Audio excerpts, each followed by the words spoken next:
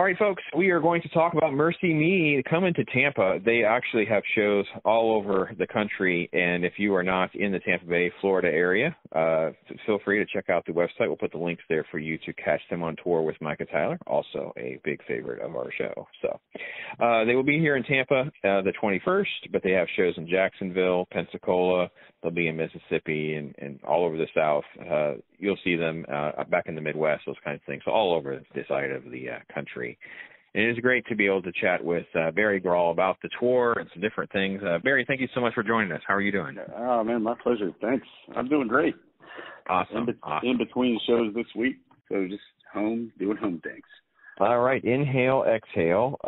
Some new music, new tour, those kinds of things. How on earth do you approach things in the middle of pandemic and shutdowns and all of that, knowing you still got this creative spirit going inside of you and trying to put all this stuff together? Well, obviously there's been a lot of things to negotiate, navigate through, which, we kind of do on a weekly basis, being out on tour. So, man, I think we just forge ahead with what we're supposed to be doing and, what our job is and what we enjoy doing and love to do. And we're respectful of, things that we have to figure out on the road with, different venues and stuff like that. But other than that, man, it's been a pretty great tour so far and no hitches. That's awesome. That's just great. And everybody's in the same boat together, so it's good to see folks coming together and that kind of thing. So is there a lot of writing and creative over the last year and a half for you guys? Maybe you couldn't do face-to-face, but I mean, obviously online I saw you guys were doing little clips and cover songs, stuff like that. But were you guys able to sort of get together and collaborate and keep the ball moving? Yeah, we did. We one of the great things is that we have our own studio, and of course, when the lockdown happened, everybody kind of shut down and went to their corners for a while. But when things started to kind of get to, I wouldn't say back to normal, but when things started to open up a little bit, we could gather again and safely, of course. But so we started getting together about every few weeks for a few days here and there, and we'd already started a record which Almost Home came from. Almost Home is on this record, so Almost Home is, I think it's close to being 2 years old now. I don't know, but so we kind of wiped the slate clean basically and started writing again, and I think we had about 40 songs by the end of it, and so we just took all that time that we weren't playing live and just hit it hard in the studio, and it wasn't a real emergency like some records are.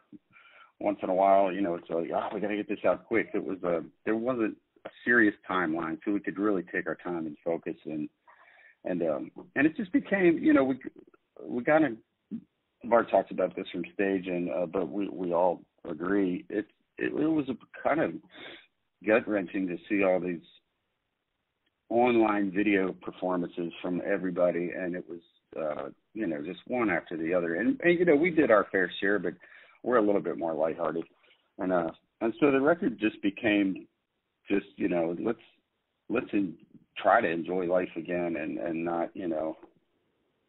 not just be so depressed all the time.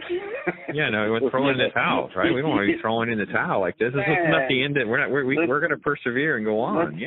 Let's start digging and get out of this. And man, it was so that kind of became the way that the record was heading, and just there's definitely some heartfelt moments on the record, but it's just get up and dance maybe. Just enjoy moving ahead, whatever that looks like. Well, we got a chance to see you. Yeah, we got a chance to see you before some of this crazy broke out, and you were on tour with Micah then, and it was just a great night. And folks, if you've never seen it live, it's a lot of fun. And I was going to tease Bart because we saw you guys live in Plant City, Florida, in a strawberry festival. Oh, and man. It was my first time seeing you. and the monsoon came in and just completely downpoured the whole time, and I'm shivering underneath this plastic tarp trying to get through the show. And Bart says, I kid you not, I'll never forget it.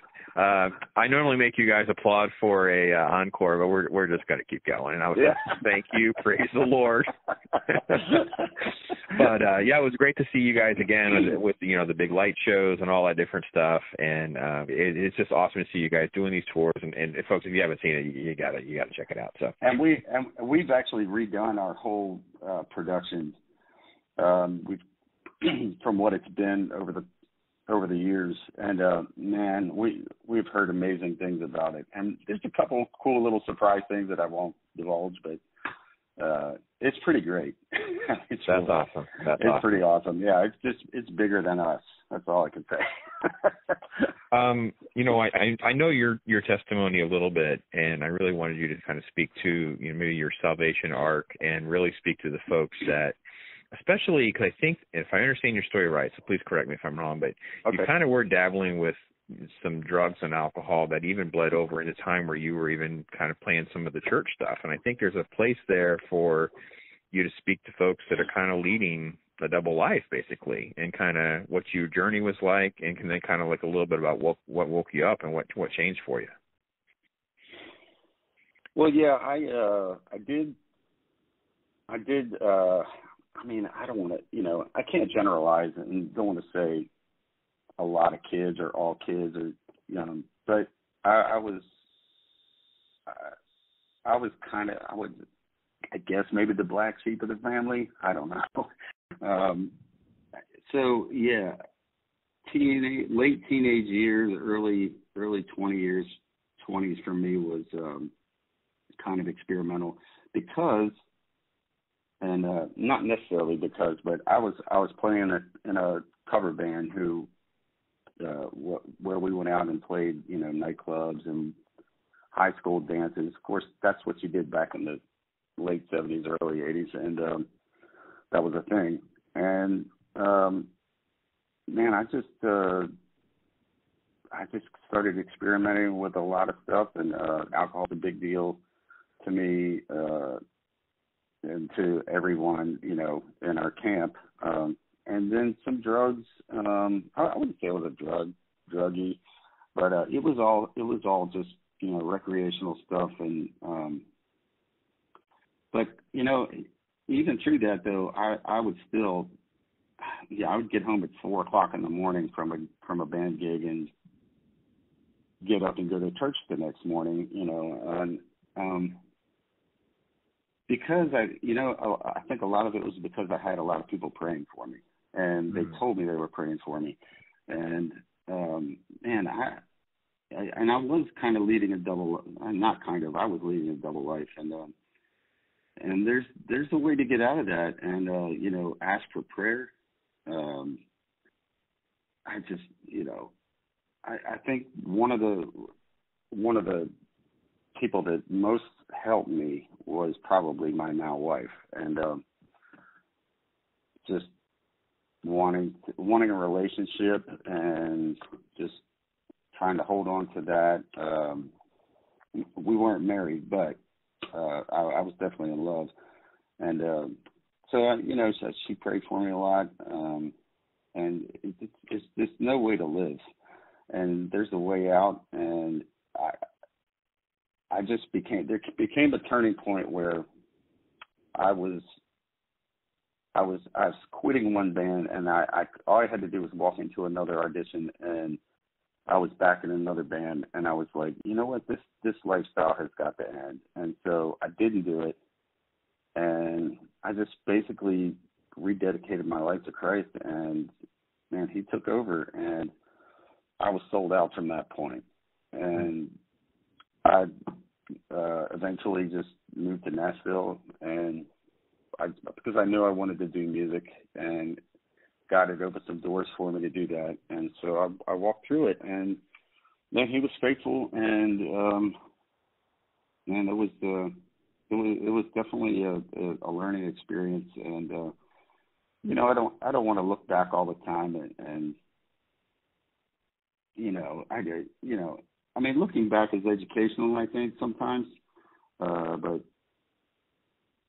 I definitely maybe we've seen down over the years, and but well, it's to be able great thing to show that contrasts what you've come out of, though. I mean, it's such a great way to look at it. Yeah, exactly. And I think anybody who's walking through that there's definitely there's hope on the other side, and the light, obviously.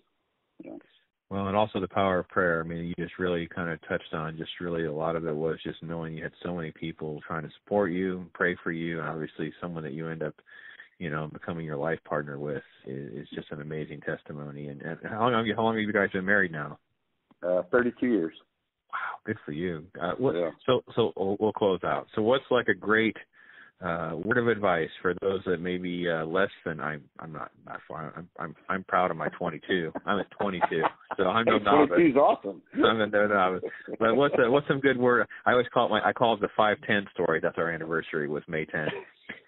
So what's a little word of advice, nudge to help people? I mean, when you start out with someone, your spouse is basically, a linchpin to getting you on the right path. That's a huge step right there. Yeah. But what else would you point to? And we dated for 4.5 years, so it was a long time before we actually got married too. So, you know what? I've said it my whole life. Communication. Mm-hmm. That's key. Communication and selfless living. Wow. Two of the biggest things. Yeah. I mean, especially for what we do as travelers, man, we have to come home and not look for catering and stuff like that. And people tell us where to be. We actually have to come home and think of other people. We don't have children, but the other guys have to think about their kids, and obviously our spouses. Huge. It's awesome. Well, Barry, thanks so much for spending time with us. MercyMe, folks, out on tour, the Inhale, Exhale, a tour with Micah Tyler. Obviously, if you're in the local area where we are at Tampa, it's the 21st. They have a show the next night in Jacksonville, Pensacola 2 nights later. But they're all over the country, and I believe they'll be in North Carolina tomorrow, South Carolina after that and stuff. So they'll be bouncing around, and you can get all that information, MercyMe.org. We'll put links there for you. You can catch that. And Barry, again, thanks so much for fitting me in, man. Oh, thank you. Appreciate it.